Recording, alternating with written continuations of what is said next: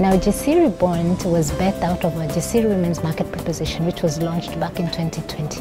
And when we say women-owned businesses, we mean 50% or more of the ownership is a woman.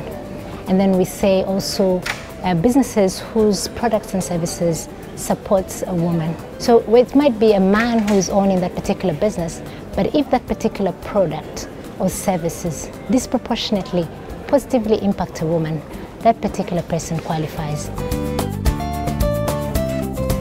A gender bond like Jasiri Gender Bond aligns with the work that we do at the capital markets pillar in FSD Africa, because it is part of developing tools that can be used for financing and providing long-term finance for social objectives, in this particular case, gender empowerment objectives. At the time we were thinking of doing the gender bond, we were actually doing it in-house ourselves.